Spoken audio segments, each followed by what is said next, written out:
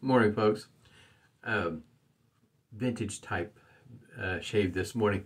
Got Williams mug soap. This one here, I guess you might say was menthol. Haven't really noticed it with my nose. This one here came to me by the way of steam spray. It lathered up pretty nice. Got it whipped up here with a synthetic knot. This brush came to me by the way of Metalworks. That's what the bottom of the shaving brush looks like. And here's what it looks like there in the mug. It whipped up pretty thick without any problems. Matter of fact, I may add just a little bit more water. I didn't have any problems at all whipping this up. As it goes for any kind of scent to it, it just smells like soap. But it whipped up just fine. I'm going to be following the shave up this morning with some Aqua Velva Ice Blue. And shaver of the day. Oh, blade. Gillette 7 o'clock. Keeping along with that line. That's super platinum there. And I got it in a 1961 Gillette adjustable FatBoy. I have a link down below for the date codes as well as for history for the FatBoy.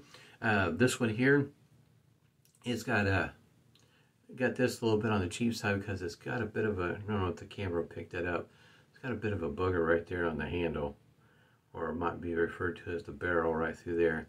Of course it works just fine. Got it on setting number 9 there. That's what we'll roll with this morning. And go ahead and wet the face here and get started. Pre-shave this morning. There we go. Got the sweet orange, still using it. But this is going to be an interesting shave to see how this soap holds up. It's a vintage one, so kind of think it's going to be just fine.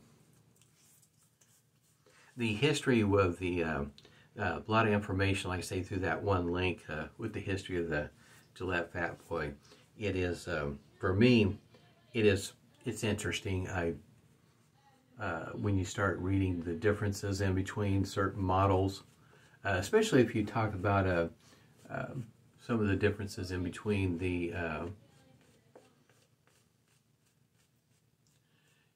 Slim and the FatBoy. The visual ones are probably the diameter of the handle and the knob.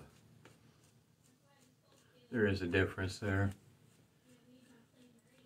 But as I was looking yesterday online, by the way, you can find these FatBoys, got it everywhere, don't I? You can find these FatBoys on, of course, eBay, Buy, Sell, Trade, Etsy. When I was on eBay, saw a bottom dial FatBoy for sale, and it's on a bid. In other words, as opposed to a set price, and I think it's going price is near $1,000. There's not very many of those bottom dial FatBoys, that's for sure.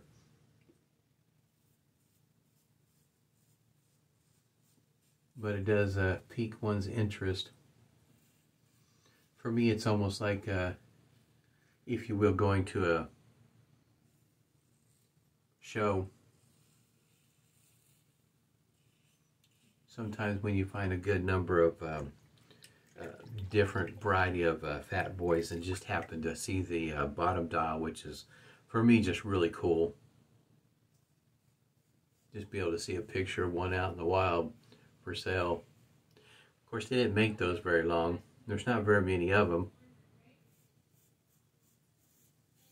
It did look to be in pretty good shape.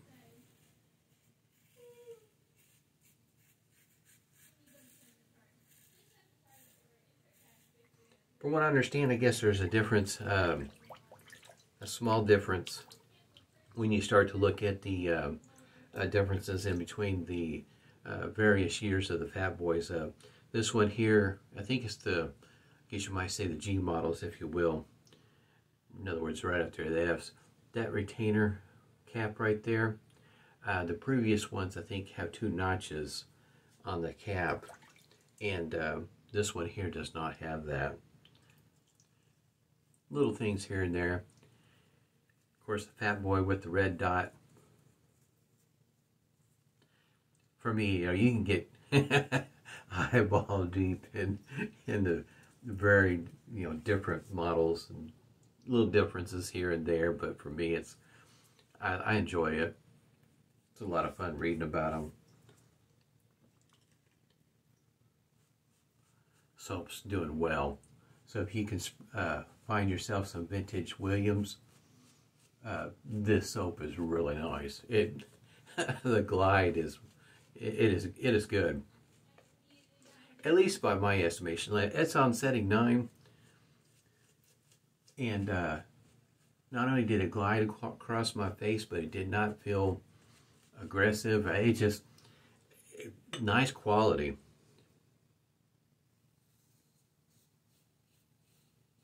Speaking of quality and on a budget, caught Jeremy's video. I'll do one, probably next week. I'll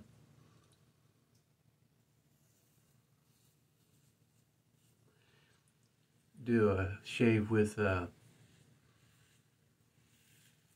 might be able to get to it this weekend, but it might be next week. Things kind of busy around the house, work and whatnot. Talking about using White Star. Steven sent me a puck, and not only that, not only comes in puck size as well as stick. I think it's running around $6 for the puck and less for the stick. But for those that are looking for a budget soap, might be something that some folks would be interested in. I know for me, I enjoy. It's one thing that I guess you might say the thrill of the hunt for in other words, that special razor that you're looking for that's vintage, and you finally find it, and it just happens to be at a price that that you're willing to pay and all that sort of thing. And, it is exciting to find those sort of things, especially if you can get them on the cheap. But to find quality shaving soap on the cheap is also for me just very exciting. And the fact that it's also in stick form. Now the stick form is sort of like Arco. It's just wrapped in aluminum foil or aluminum type wrapper. In other words, it's not in a plastic container that you can twist or push up or anything like that. So it is definitely on the, I guess you might say, the economy side of things. And the best I can tell, it must be a pretty decent soap, which if you're just trying to get your shave on, in other words, if you're like me, I'm a hardware guy. Not that I don't enjoy, nice soap or shaving cream or anything like that, because I do. It's just that if I have a choice to spend more money on hardware or do I spend it on software, I'm spending it on the hardware. For me, the hardware is definitely where it's at. I've used some, how can you say, budget soap before, and shaves just fine. In other words, Williams, I can pick it up here locally for about $1.29 or $1.39. In other words, not expensive at all. Arco, I think the last time I checked, puck form was running right around the $5 mark.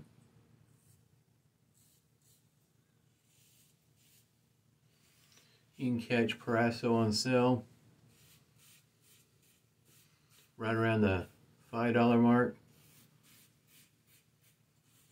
And you might be able to find it at Marshall's,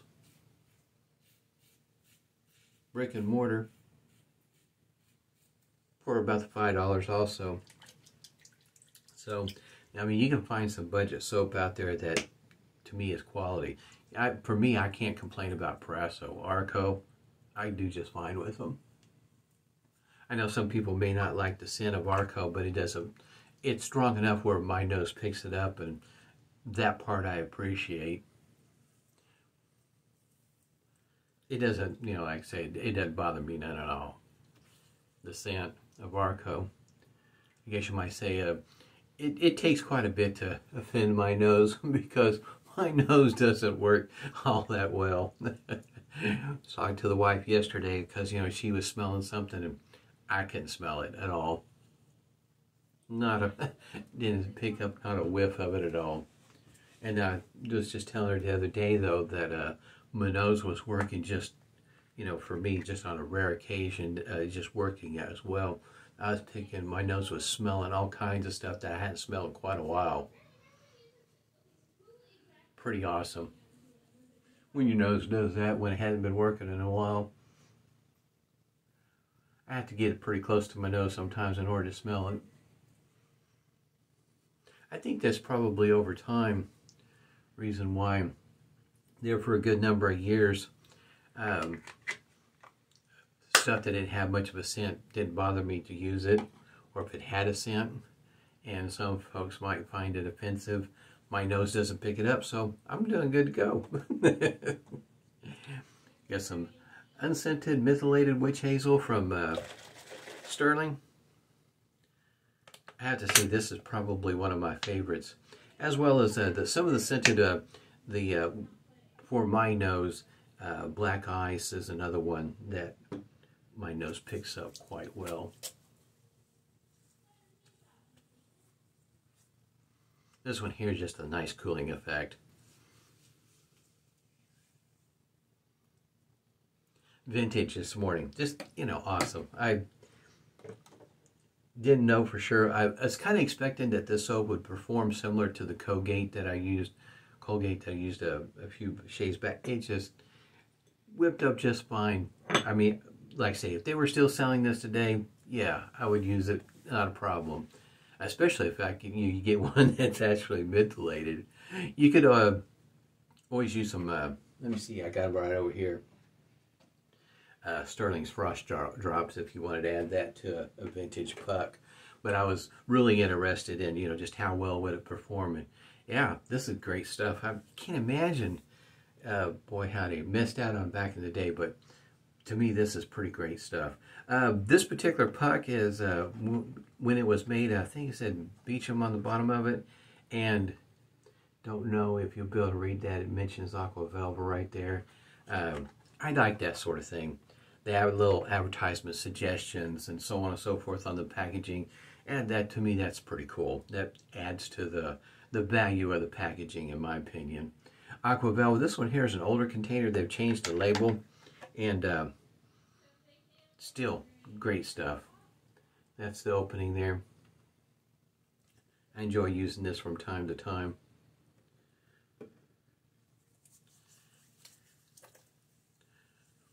It would be nice if they would come back or put this in glass. Make it a special edition. I don't care. Just put it in glass. But I like the shape of this container. Seems like most of the time you find these containers in a smaller one than this one here. This one's 7 ounces, what it started out being. Most of them are smaller nowadays, but I do like this size. Lasts a good long while. I had a great shave, just spectacular. Man, this is one of those great shaves that you look forward to from time to time, using vintage products that still perform just, you know, just like new. Hope everybody's doing well. Stay safe and stay healthy, and smooth shaves to you.